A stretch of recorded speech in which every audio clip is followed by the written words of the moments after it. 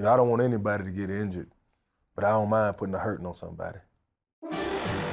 Washington Redskins defensive end Kedric Golston loves to bring down ball carriers as they try to fight their way through the defensive line. Last season, he helped the Skins capture the NFC East title. Looking back, he says that there's no doubt that without God, he wouldn't even be able to play football.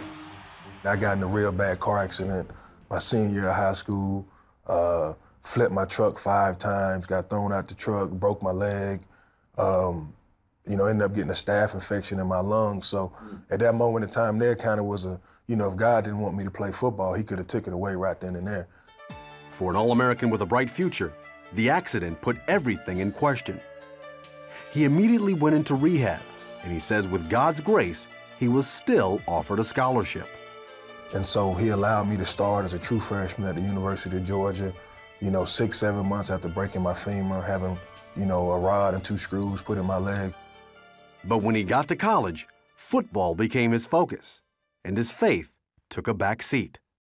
And I tell people all the time, I got to college and just lost my mind. You know, I, you know, thought I was a Christian because I said the prayer, said I was a Christian, you know, knew Jesus but wasn't serving him wholeheartedly. So I felt as long as I went to church on Sunday and said my prayers that I'd be just fine. You know, I knew Mama was at home praying for me, so I thought that that was all that mattered.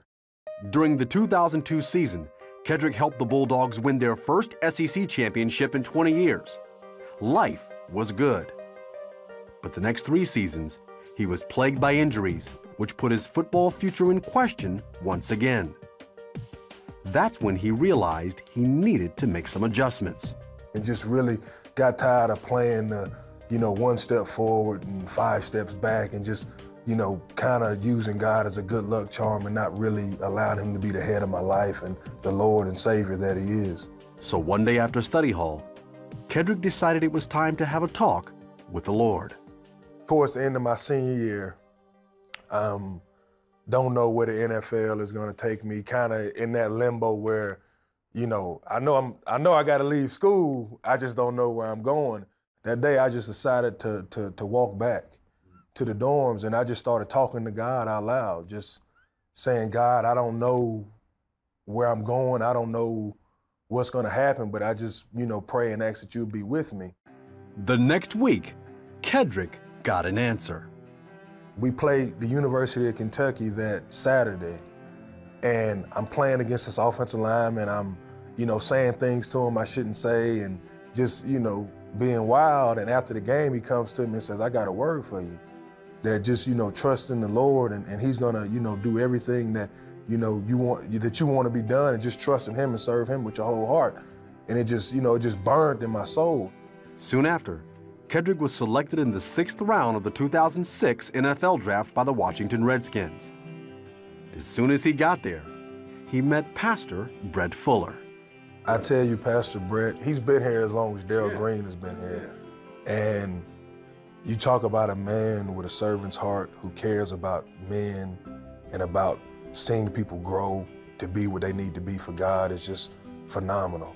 And so Pastor Brett just did a great job of just, you know, leading me and not pacifying me. And so for the first time in my life, I was able to see why, you know, God has these rules for us, see the life that he's promised us, see, you know, what sin does in our lives, and see it for myself, not hear it from other people. So it just, you know, ever since then, I've just been full out, just trying to serve him the best way I know how, living every day to honor him and glorify his name.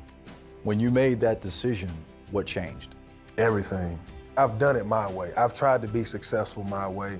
You know, I've tried to work as hard. I've always been a hard worker, somebody that did everything right, and things never really worked out the way that I thought they should. And so I just got tired of fighting that fight and realized that, you know, God is, you know, I can place my burdens on him, and all I really need to do is serve him and glorify him, because that's what I was created to do. The Redskins had a rough start this season. And with the defense at the bottom of the rankings, the pressure is on. But Kedric says it's during times like these that he worships the Lord even more, because ultimately, that's what life is really about. He's my Lord and my Savior. I count it all joy that, you know, he came into this world as a man, dealt with all the things I dealt with and died on the cross for my sins. So I'm gonna serve him because he's my Savior. He's my Lord, he's the head of my life.